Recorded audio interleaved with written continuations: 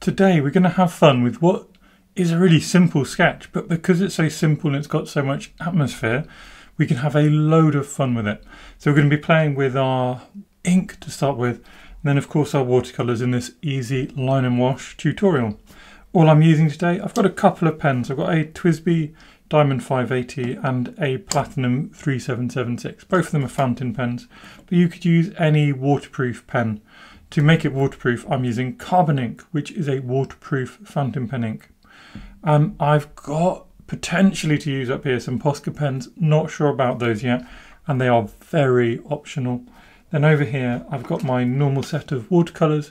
All of these are linked in the description below in my supplies link, as well as a range of brushes, a couple of flat brushes and a round brush. And of course, I've got one watercolour pencil. So recently I've been playing with my watercolour pencil to start my sketches, and that's exactly what we're going to do today. So this is a red watercolour pencil. It's a little bit like the effect you get if you do a nice underpainting in acrylic or oil even, where you do a nice bright red underpainting. You can get something similar but different by using a watercolour pencil to start off a simple sketch in watercolour. So what I'm going to do is just use this Scarlet Lake pencil to get in the key shapes, not worrying too much about being exact, because we're going to come back in a moment with our ink. And just by getting in this kind of loose line where we've got these key areas marked in, so this is that wall that comes across, then behind it we're going to have the kind of horizon which comes all the way across as well. Then in front of that we've got our actual building, which is a little sort of wooden church, or it seems like a wooden church. It's probably a stone church, isn't it? No, it is a wooden church, and it's got a lovely tin roof by the looks of things as well. And what we can do is we can just get those clear shapes in, and if they're wrong, if they're right, whatever, but what they're going to leave is this interesting red mark underlying the rest of our sketch, which will soften a lot with our watercolours, of course, but it will still have a little hint there. Something really fun, I think, really interesting to play with.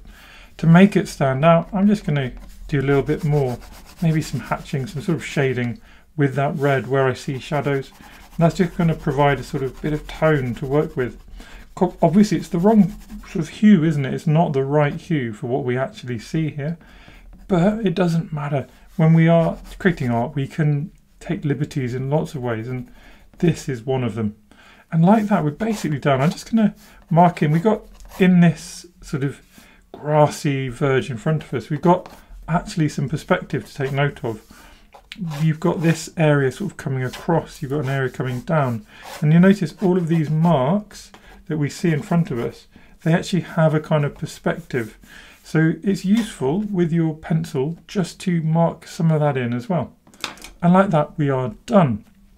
And now I'm going to move on to a finer sketch. I'm actually going to use my Platinum 3776 for this. So this has got an ultra extra fine nib.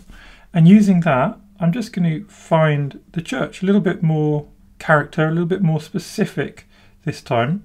So I'm going to do my normal sort of wobbly lines. And I know that not everyone likes these, and some people do, which is great.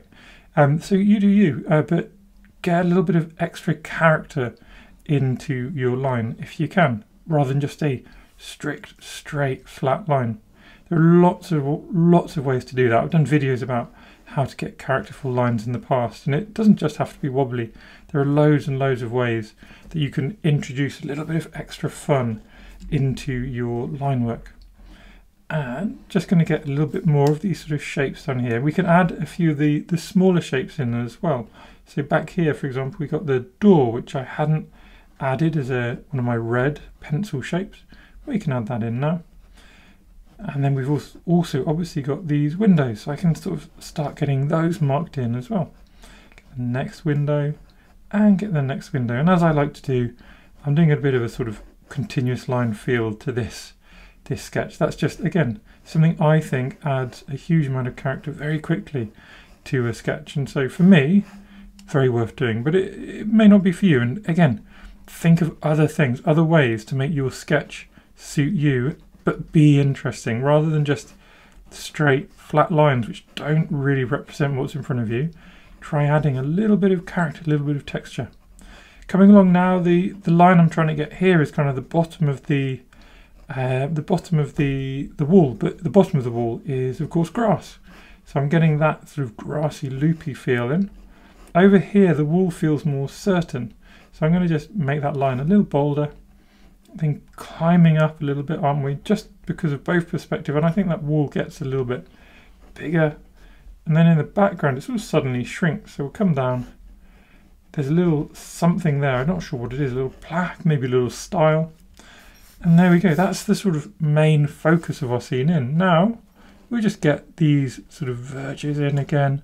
Get the horizon back in. Not going to draw the horizon all the way underneath. We'll get the horizon coming across like that. There you go. You can hear Betty. It's obviously, you can tell the time of day when I'm filming, because you can hear Betty wanting to go for her walk. So apologies for that. Apologies if you get very squeaky as well. And there we go. What I'm doing now, just a few little loose abstract marks to suggest these clumps of grass. We can play with that a little bit more later. The same here, just some loose marks. This is again something I like doing. Just loose marks to fill up this space, to start suggesting kind of what's going on in these areas. We can do a few more textural marks to show that this is long grass and leave this more blank to show it's not long grass. And that is kind of step one, shapes done. What I am going to do is add a little bit here though, add another sort of semi-step, and really enhance some of this contrast. We've already done it a little bit with our red, but a little bit more with our ink will, I think, go a long way to help this sketch along. So what we've got is a shadow coming over here, haven't we? So this is slightly in shadow, but all of these sides facing us are very much in shadow. And just adding this simple hatching, and I'm just basically doing almost entirely vertical hatching, and adding this vertical hatching hopefully will just unify all of this in terms of the value, in terms of where the light and dark in the scene are. It doesn't have to be super neat, it doesn't have to be super clever.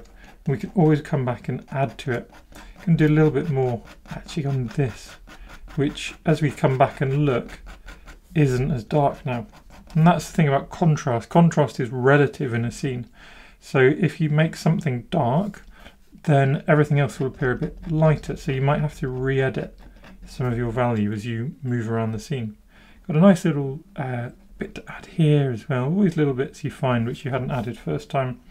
And this edge of this sign even has a nice dark edge. And I think like that, we're ready to move on to the fun bit, the loose colours. And this is where this red will both sort of stay there but sort of move away, sort of disappear. And what I'm going to do, as ever, is I'm going to start in the sky. Now what we've got here, we've got this doomy, gloomy cloud up here. So just to remind myself, this is where I'm going to pop my water. There's lots and lots going on with the moody, deep cloud. So I'm just going to start there with a wet on wet approach. And then we can move colours from there as we want to sort of create everything else going on. And you can see if I just touch in, this is indigo, if I just touch that in, that will just fill that space. You could also mix like a ultramarine with something dark and black, or even with a neutralizing color like a brown if you want to create a nice moody sky. You can add a little bit of lunar black into that to really enhance some of the mood, the granulation. And as we can see, this kind of mood continues up over here. So I'm staying nice and wet with my painting, and it also sort of comes down in these waves down like so, doesn't it? So now I can use some big sort of bold brush strokes. And this is kind of somewhere between alla prima painting and just loose expressive painting. We're using like wet on wet techniques to try and let the watercolours do their own thing. So now I'm just using water to drag these colours around, create a little bit of movement in that sky, but gradually trying to get it to fade out and out as it comes down onto our horizon. Over here we've got this really bright area. So what I'm actually going to try and do is get a little bit of neutralizing colour in there. So a little bit of brown, it's actually Connection and Sienna up in the top of my palette there. And hopefully we can just drop that in underneath and use that same colour just in here to kind of join up the sky, but also then be able to leave this bright bright white area. And there we go. That is looking all right at the moment. I'm going to swap to a smaller brush just to pick up a little bit more pigment. What we can do with a little bit more pigment on a smaller brush, we can drop that in. And whilst things are still really wet, you see how just very, very wet this page is? As I drop it in, I don't have to paint it. The key is not to come in and do lots and lots of strokes. The key is to touch the page, move it around a bit, but keep it all as one stroke. And that will keep these colours fluid and hopefully avoid that overworked feeling, which is a bit too easy to get sometimes in our watercolours. And the other tip is just to stop before you've gone too far. So I'm going to do some splashes of water. I'm going to do one of my favourite things to do in this kind of moody colour, which is actually come back in with a tiny bit of cobalt blue, maybe even sometimes I'll show you cobalt turquoise, and just these little touches kind of lift it. I can't explain it more than that, but they just give for me, a nice lift, a nice different feel going on in there. Let's do it, because we said this is all about playing with watercolours, we could even lift it with a bright colour coming down here. Just because that will stand out too much if it's on its own. So then that bright yellow just has to move around the sky a little bit. And you can find places to add it. You can find under some of these clouds, you've got light coming in. Under here we've got this patch of light. Under here we've got this patch of light. So these patches of light can all have a little yellow undertone next to them. And like that, I would say our sky is looking pretty good. And when it's looking pretty good, often in watercolour, the sensible thing to do is go, I'm going to leave it before I go wrong, go from pretty good to overworked. And with that, I can then just move on. So I'm going to take some green gold and again, do a kind of very loose painting coming across. Mix that in with a bit of green Apatite Genuine, my favourite two greens at the moment. Although I have also started playing with cobalt green, which I must say may come into my palette very soon. And using those, we can just again start getting those sort of lines of perspective, which we can feel coming across our scene. Going to leave this distant layer. We got this distant layer. I'm going to leave that nice white at the moment. What I am going to do is just use a little bit of indigo and kind of try to link things up a little bit, and then start getting some of this wall, which is just a very deep colour, done as well with that simple touch of indigo, but allowing things to leak forward, leak backwards, leak between the wall, the grass, the wall, the grass. We can make sense of that later, but if it's nice and fluid now, then we'll definitely be able to have fun. If it's all sort of too hard, too firm, too definite early on, well, you've made too many decisions, and often you lose that loose feel. At least that's what I find in my painting. And there we go. So the only thing left really is to decide what we're going to do with our church. And it is very dark, so let's stick with our indigo. I'm going to mix a bit of Lunar Black in with it to give it just a different kind of feel. And I'm going to just touch in some of that with my big brush. And then I'm going to come back in, and whilst it's still wet, I can soften that around, move it around, hopefully leaving a little bit of white in there. And then just let it kind of flow into the other areas of the church. Up here, maybe we just bring out something different, a bit more of that cobalt blue. Just give it a blue roof, because then we are linking these blues which aren't otherwise somewhere else. And we're also just changing the feel of roof and wall, just separating things out a little bit more. And hopefully that will just make things sort of stand out a little more. I like this leak of blue as well into the sky. For me, that's the kind of thing I really enjoy. If you don't enjoy that, then just be a little more careful than I am as you sort of join these things up. What could be fun, I wasn't going to do this, but what can be really fun is to actually do a bit of sort of dry on wet watercolour pencil. And this way we can actually reintroduce some of those red undertones just in a few places, getting a bit of that texture. And you'll see that the pencil kind of activates at the same time as drawing, so you end up with this nice tone coming through. And hopefully a bit of an experimental touch with these blues and indigos already on the page, but hopefully that will work rather nicely, just add to the kind of feeling of a glow. I might even just, because it's there, just give this pencil, a couple of little swirls on the edge. For me, that's again just a little silly sort of stylistic touch, which I like to do. You don't have to like to do that, but I like to do these kind of things. A few little splashes of this green just to loosen up the foreground. And now, I'm going to let this dry, and we will see that actually it looks a bit mad at the moment, but it will calm down, and we'll come back and add some specific colours to it. And here we are, we're mostly dry. Not entirely, but mostly dry. And you can see things have settled a lot. We've actually got some really lovely things going on. And the things I look for are these swirls of colour like blooming out here. The way these colours are mingling, and also the variation we have in all of these washes. And all I want to do is pick out a few areas for some bolder colours. And this is where I'm going to use this little flat brush. And this little flat brush will apply a bit thicker paint. I don't want it to be super dry, but I want it to certainly be thicker, darker, a bit more specific, perhaps a little slightly painterly kind of feel. Painterly feel being where you can kind of see the idea of the brush strokes which someone has used to create an image. And I'm going to use the same colour. So that was just a bit of indigo onto the church. Here's a little bit of that cobalt blue. And you can see just creating that bit more competing texture. We've got this white wall, and I think maybe, I was going to leave it white, but maybe just like a little kind of touch of yellow, just to mirror some of these other yellows. Then I'm going to move away and see what that looks like in a second when it's dry. And then come back into the foreground and just use some of these sort of, what I'm calling painterly marks again, just to bring out some of these little patches of grass that we were talking about earlier. And just using little square marks, very sort of obvious that it's been painted. It's supposed to look like that. And it also will apply a nice sort of layering effect. So you get this kind of patchwork of colour that builds up as we develop our sketch. Some of them will be soft. Where it's wet on wet, those edges will be soft. Some of them will be hard. So it's important not to overdo it, or we'll lose some of our sketch by having too many sort of hard lines. Now I'm going to find some reds, because I like red. Basically, we've got that red undertone already.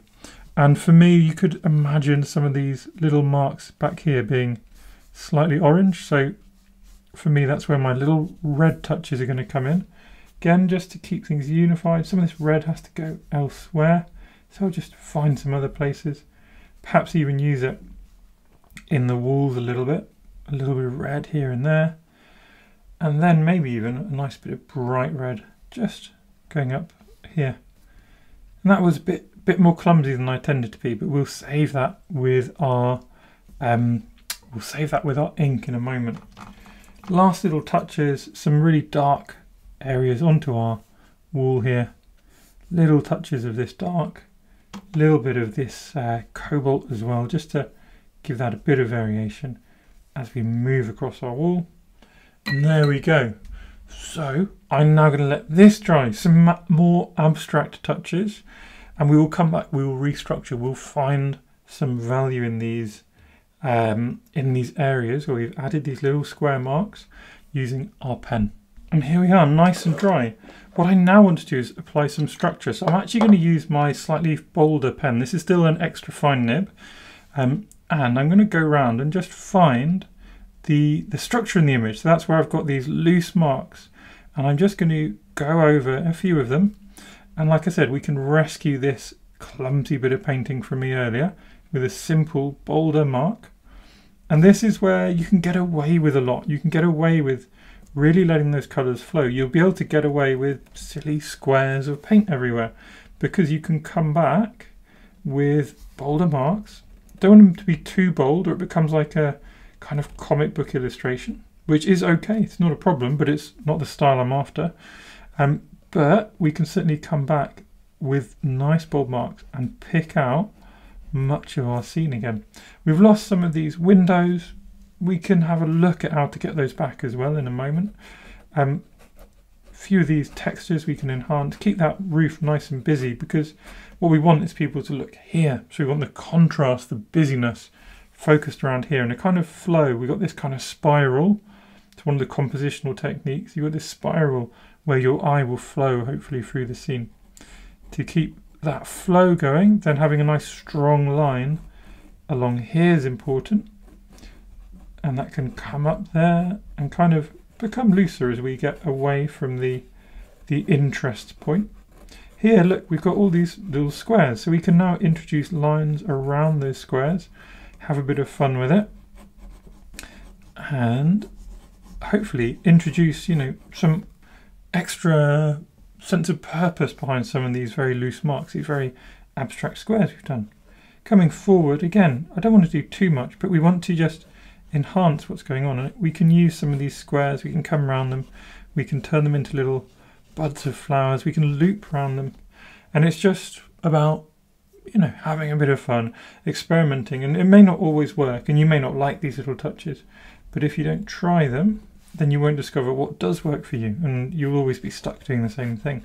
So that's why I'm doing something a little bit different today, even if it goes wrong. I actually quite like these effects, and again, just using the pen, the boulder pen, to find some of these edges to suggest that they were purposeful. Going to use them to link up my signature there as well, and also come around here, and I like putting my initials and then hiding my signature somewhere else. And like that, we're pretty much done with our restructuring, I think. I'm going to come across.